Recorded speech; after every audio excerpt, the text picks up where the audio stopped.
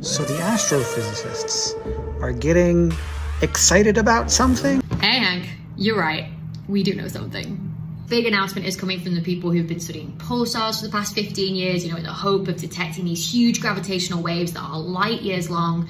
But what we don't know yet, until the announcement tomorrow anyway, is whether they've figured out what's causing these gravitational waves. And there's a couple of different things it could be. The first one is the merger of two supermassive black holes. And I think that's what everybody's money on. It's the most studied of these. But I think it could be something else entirely. Like, for example, cosmic strings can cause gravitational waves. So we're talking about string theory here, this idea that the fundamental building blocks of the universe are vibrating strings. Or it could be due to a matter phase transition in the early universe. So matter changing from one state to another, like made just entirely of quarks to then being made of protons and electrons that make up atoms. Or it could even just be tiny quantum fluctuations in the early universe that were magnified by inflation.